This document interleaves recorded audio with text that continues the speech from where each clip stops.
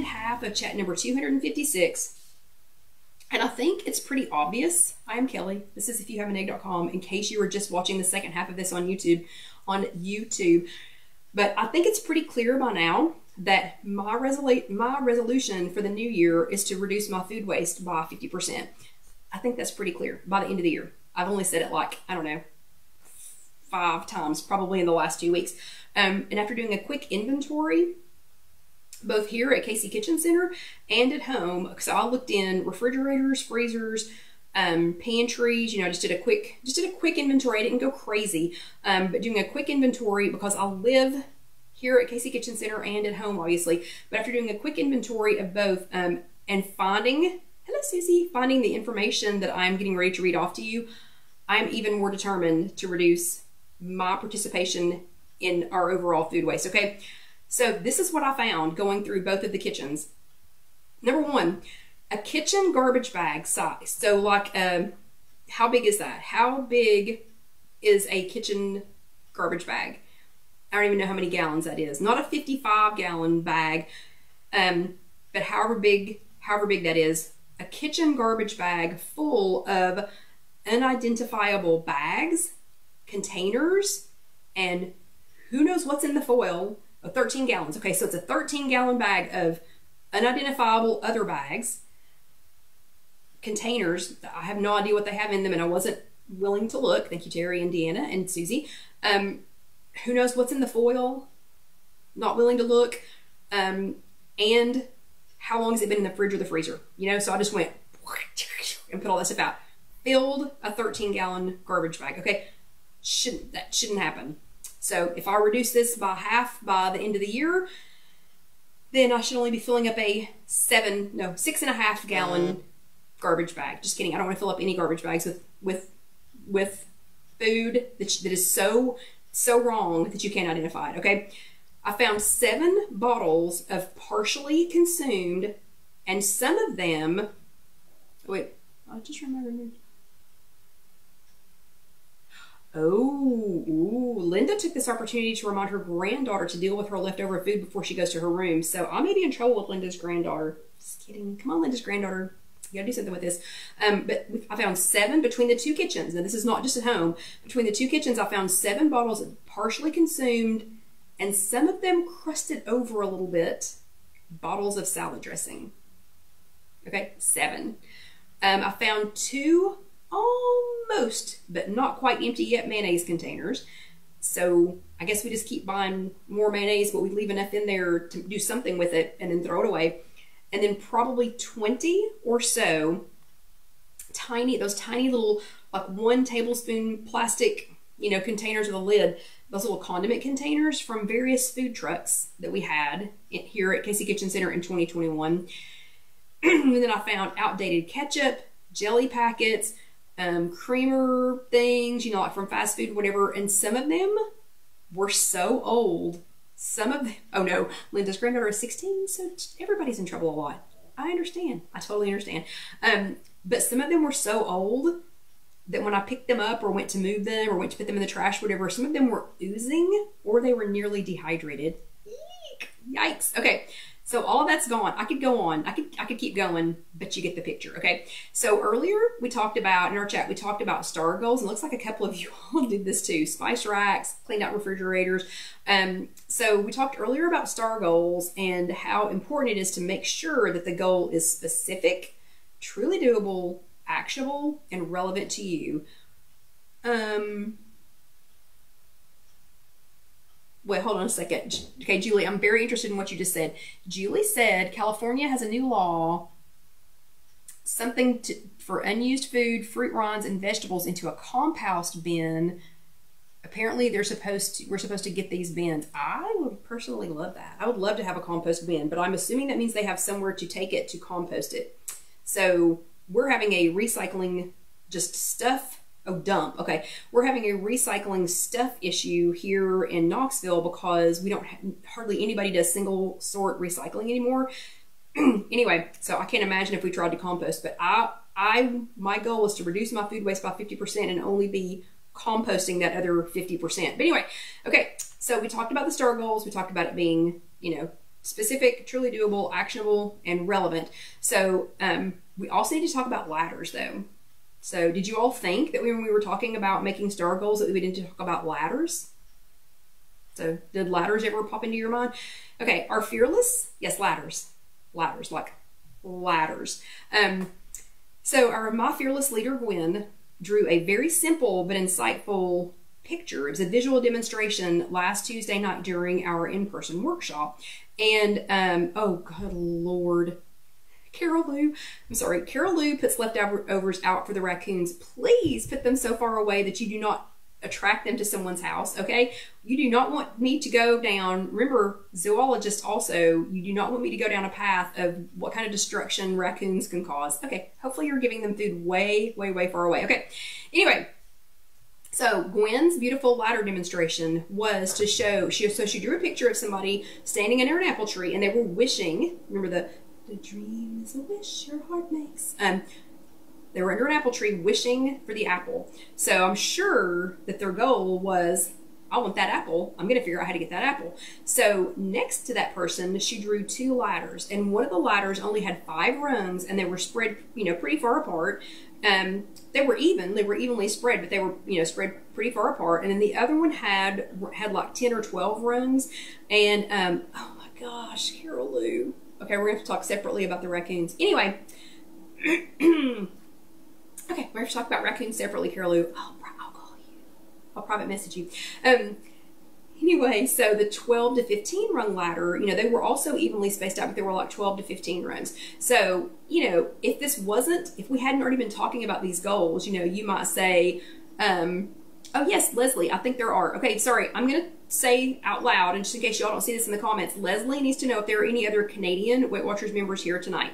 So if you are Canadian and you are here tonight, and today is Sunday, go ahead and raise your hand, say hello, say me, say I'm here, because she has a question, I think.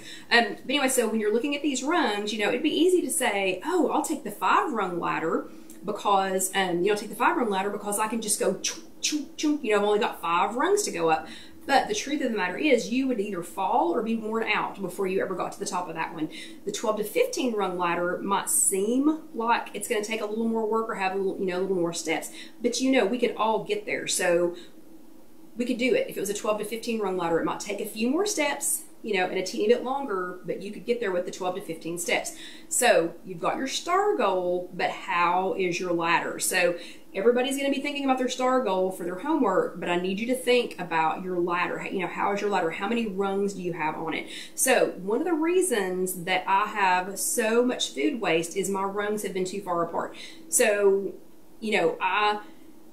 I've always, because my mom was huge into this. Even before she became vegan, she was huge into composting. We always had a half-acre garden. We lived on a 13-acre farm, and we had chickens, and chickens will eat a lot.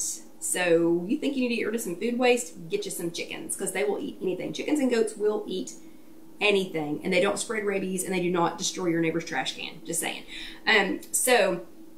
Or give you rabies. So my mom had always preached this to me. She had always shown me how to compost. She didn't actively say, this is how you compost. This is what you should do to compost. It wasn't like a conscious decision. We just grew up doing that, composting, recycling, upcycling, things like that. To the chagrin of people like, John, because there are little bits and bobbles of stuff everywhere from upcycling. But anyway, but when I have been trying to meet my recipe goals, my food prep goals, my rungs have been too far apart. So the rungs on my ladder have been too far apart, and I've been doing this the last couple of years. Oh, well, here's my goal. I know it's specific. I know it is truly doable for me. It is actionable because it's something that I'm going to be doing and it is relevant to me. But I'll spread my rungs out so far that when I'm trying to, get up there, I can get to about rung number 2 or 3. And then I either fall down, I get tired, I get out of breath, and I just can't do it. So one of the reasons that I have so much food waste right now is because my rungs are way too far apart. Debbie said she's getting waiting for the live video signal message and the chat is stopping. I'm not getting that. I'm watching with you all live and I'm not getting that message. So Debbie, hopefully it's just your internet. But anyway, so, you know, anything like that, when I'm trying to do it, when they're spread too far apart, then it is, you know, I'm just going to get tired, you know, and I'm going to fall down. So when I start to do, like when I started the garden last year, I went from 0 to 500 as fast as I could, you know, doing the garden with Alyssa.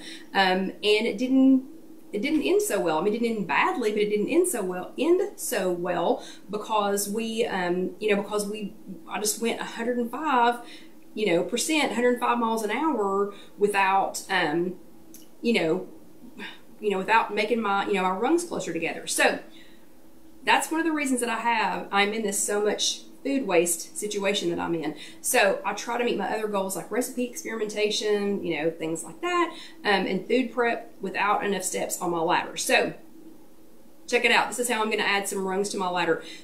So the rest of this chat is called Reducing Food Waste, Double Duty Recipes, and just hear me out on this.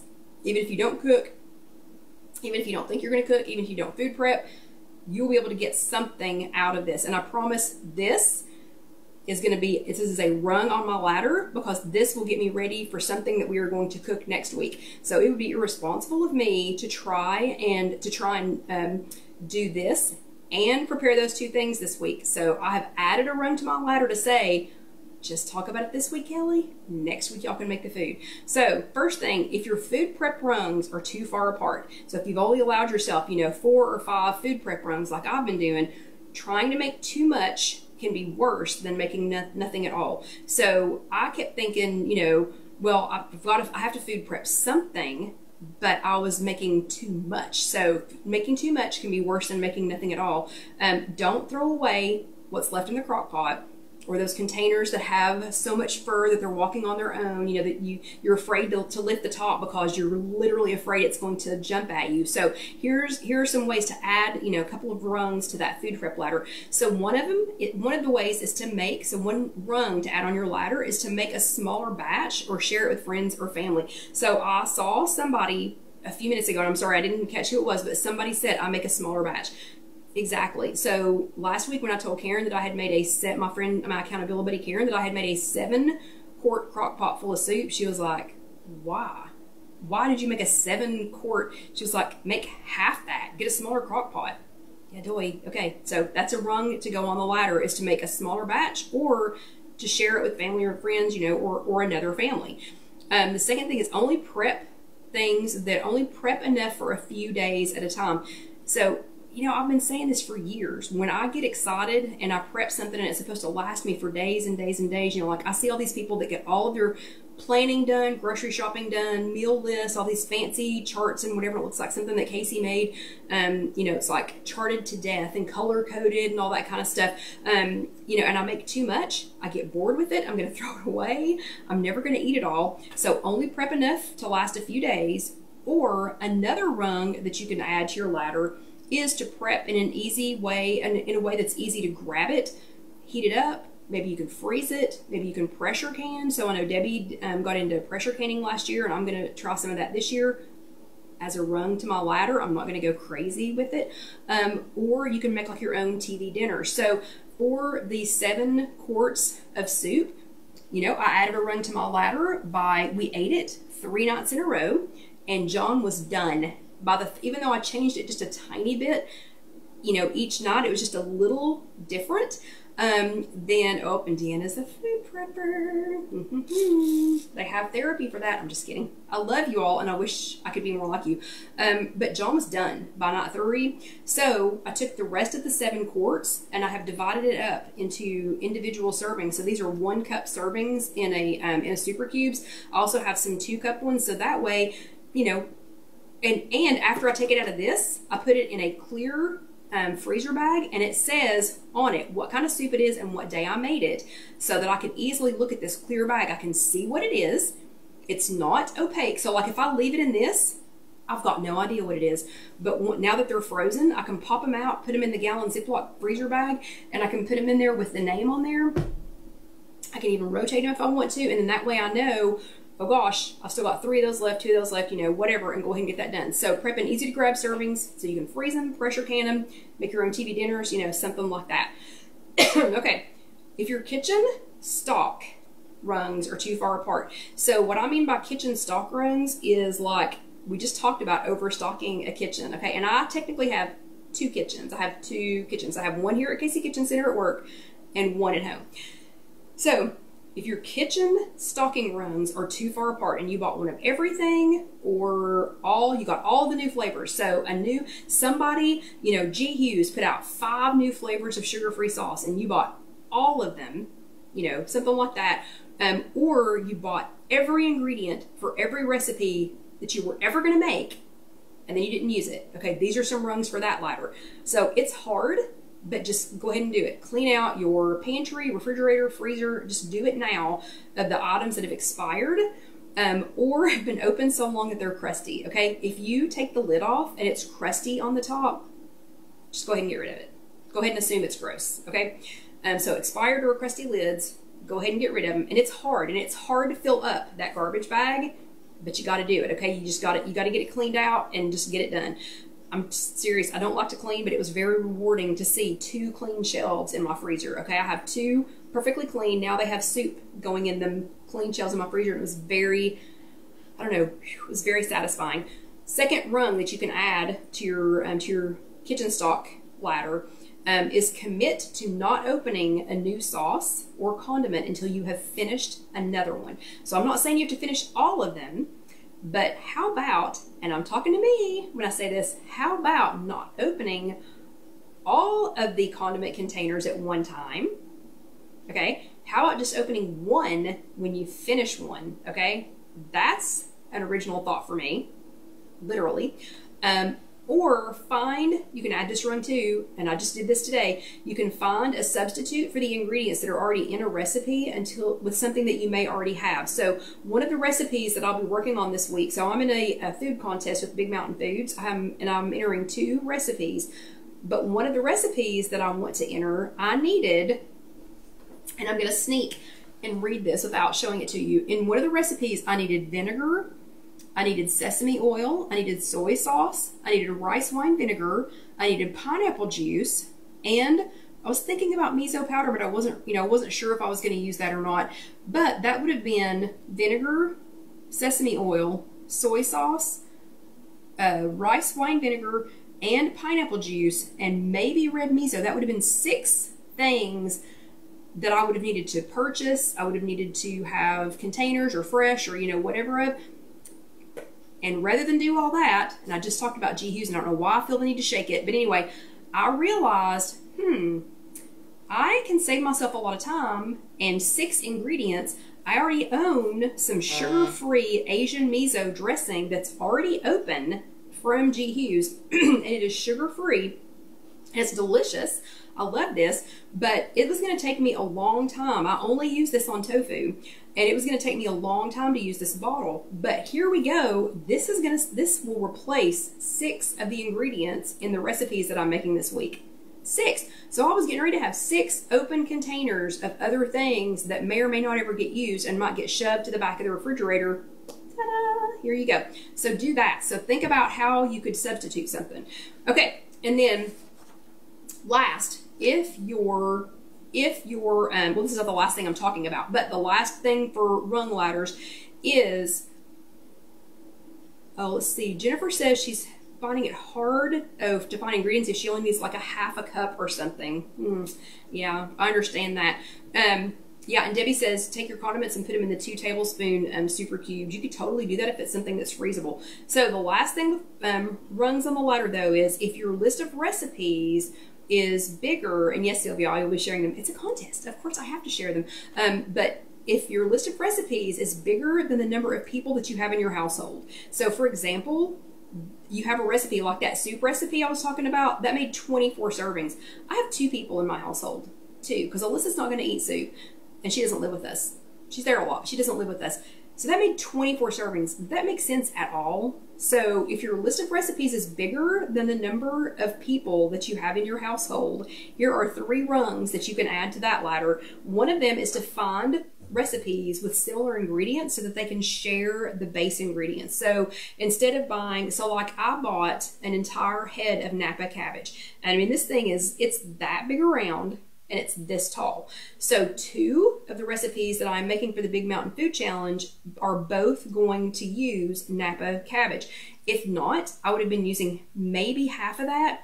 And then I promise you, here in about a week or 2, I'd have been going, dang it, I still have over half of a Napa cabbage, and I'd have been, you know, sticking it outside in the compost heap. So instead, both of the recipes are going to include Napa cabbage. So 2 recipes sharing, you know, some of the same base ingredients. Both of them are going to have the G. Hughes sugar-free Asian miso dressing. So they are going to some chopped fresh pineapple, so they are going to have some things that are similar, so they're going to share some base ingredients, so we don't have to have the same thing every night, but I can use up all of those fresh and perishable ingredients. Another rung that you can add to your ladder is to save new recipes for when you have friends or family over. So I'm going to make them here at Casey Kitchen Center. John is more than happy to eat leftovers, but one of the recipes that I'm making is going to make, oh, where did my bag go? It's right here. It's going to make 8 like hot dogs, and I'll tell you what they are in a second, but it's going to make 8. Do you think I need to open an 8? They don't make a two bun pack. I don't need to open an 8. This will take John and I 4 nights, and I promise you we'd be bored. Even if it's a fantastic recipe and a winner when I get done, we do not need 8 of these things. So I'm going to make this one while I'm here at work, because there are 1, 2, 3, 4, 5, 6 of us here on any given day. So everybody can have one and try one. So add a ring to your ladder when you only try new recipes if you're going to have friends or family over, or if it's like a bigger recipe, or when you're in a situation where you can share it at church or with a neighbor or something like that. And then the last rung on that ladder is to plan, this would be so much fun, plan a monthly recipe party with some Weight Watchers friends and try out the new recipe together. You'll make it together. You can all live and learn from it. You can share the ingredients, you know, so you might bring the Napa cabbage, you might bring, oh, Dusty's up, you might bring the Napa cabbage, you might bring the fresh pineapple, I might bring my bottle of open sugar-free meat and, you know, Asian miso dressing, and you can share those so you don't have any food waste because you're making them together. Okay, so I'm going to give you a sneak peek of my recipes for the contest. So this week I will be finishing, well, so I've already gathered, thought, prepped, prepared, gotten ready for, decided how I'm going to do this without throwing a lot of this away, because that's a frequent happening when I enter these recipe contests. I do end up throwing a lot of the ingredients away because you've got to test it. Sometimes it turns out perfecto on the first try, but you need some people to eat it. You know, there's only so many times that John and I can test, you know, recipes before then we're just so tired of it. We don't want the actual, you know, winning recipe. So I was invited to participate in a recipe contest with Big Mountain Foods, and I struggled with opening all of these yummy vegan options that they sent, while knowing that I had also just made a big commitment to reduce my food waste. So I don't know if you know much about vegan food, but once you open it, you need to use it within just a couple of days. So this is not like a pork chop or something that you can leave out on the counter for 3 days, or like a hard-boiled egg where, you know, grandma leaves it out on the counter, you know, for days, or a lard cake, or, you know, something like that, and it doesn't, you know, and it's not that, it's perishable, but it's not that perishable, or you can just slice the fuzz off and, you know, keep eating it. That's not how this is. So anything that is vegan, no preservatives, things like that, you need to eat them within a couple of days after you open them. Okay, so I was like, I want to do my recipes, I need to get them posted, I want to get it entered, but I also don't want to open these because I know we've got like 3 days to eat them or they're going to go bad. And I for sure did not want to throw them away because they were so kind to send me an entire case of foods. So it would have been irresponsible of me to try and make these tonight because I'm already going to push you all till 9 o'clock. I would have been rushing, you'd have been rushing, and half of this would have been thrown away. So I really feel like I met my resolution tonight by not opening this without being able to finish it. And these products deserve to be tried in their warmest, freshest, bestest temperatures and freshness situation, and there's no one here to try them but me tonight. Okay, so we're going to wait until I'm going to follow my own advice for reducing food waste, and I'm going to create double duty recipes. So I'm going to only be preparing as much as can be consumed in a few days when I make these recipes. I'll be making them here at Casey Kitchen Center so that we can consume them in a few days. I'm going to be substituting ingredients that I already had on hand for some of the ones where I was where I was considering purchasing things, you know, for this contest. I want to win, but I also want to win my food waste reduction goal. And I will be making all of this at work so that I know that they will be eaten, and I will get feedback from actual civilians. Okay, they are not other Weight Watchers. So what am I making? I'll be making, good night Trish, I'll be making a Caribbean slaw dog is one of my recipes for this contest, and the other one is Caribbean skillet hash. So they both have the Napa slaw, they both have the pineapple, they've both got some, you know, other ingredients that are going to make them, you know, Caribbean. What they sent me is, they sent me mighty mushroom bites, they sent me cauli crumble veggie grounds, and I will put a link, I'll have Jessica put a link on the chat as to where you can find these, but they are all, let's see, they're vegan, they have lots of protein, they're made with fresh vegetables, gluten-free, soy-free, nut-free, free of common allergens.